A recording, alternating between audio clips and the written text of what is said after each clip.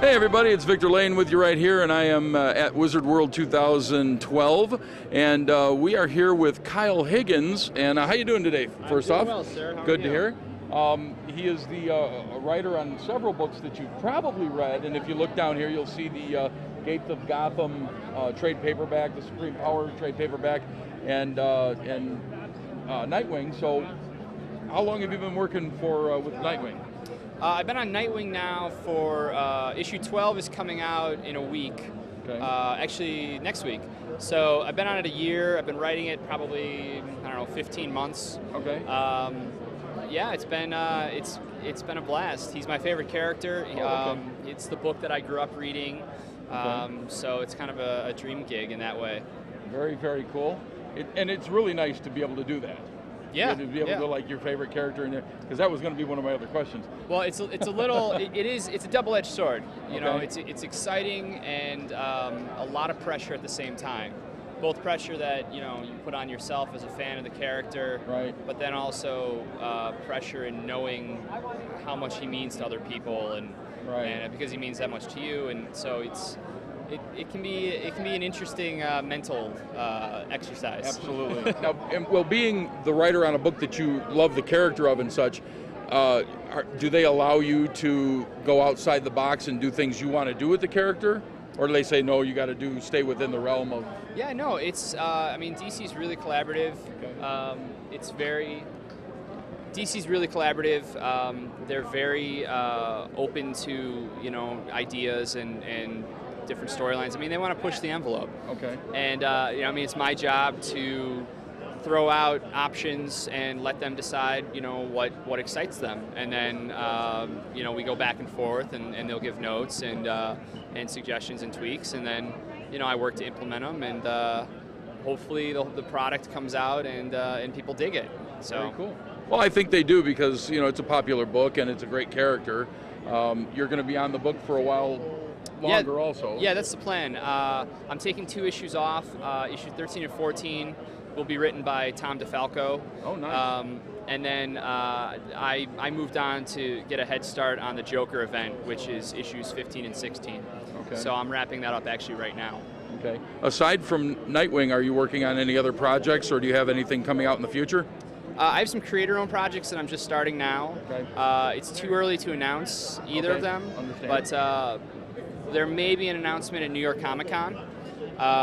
So that's my big focus right now, and then I'm getting back into the film side of things.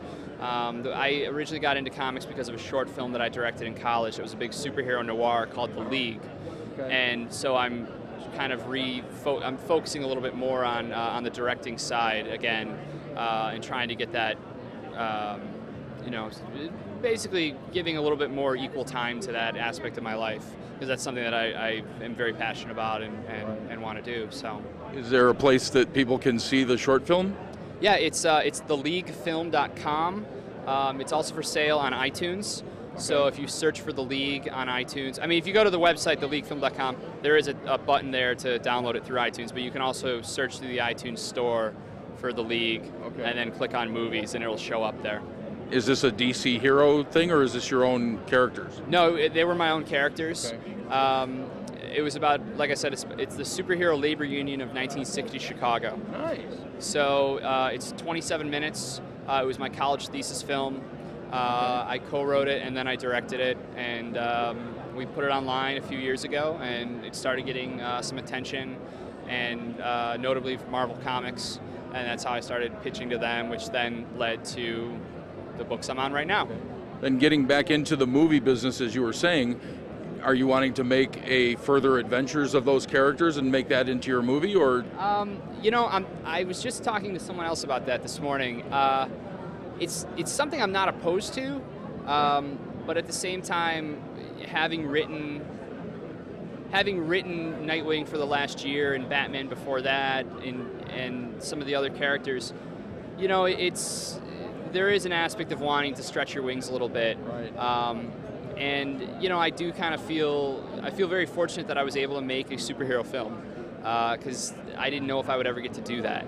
So if something worked out with The League, and someone was interested in further expanding that universe, whether it be for the web or for film or TV.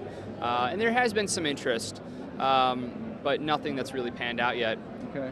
If there was interest, I would totally do it. Jump right on it. Yeah. Do you have a website that people can contact you or can see, find out about what you're doing? And the best way is probably just through Twitter. Okay. I mean, the league's website is kind of my only site right now. Okay. At some point, I'll put up a real site, but I'm kind of, I've got a lot of deadlines that. A lot of things on your plate. Yeah. Yeah, absolutely. So, but Twitter at Kyle D. Higgins. Okay. All right, folks. Well, you want to check out the stuff.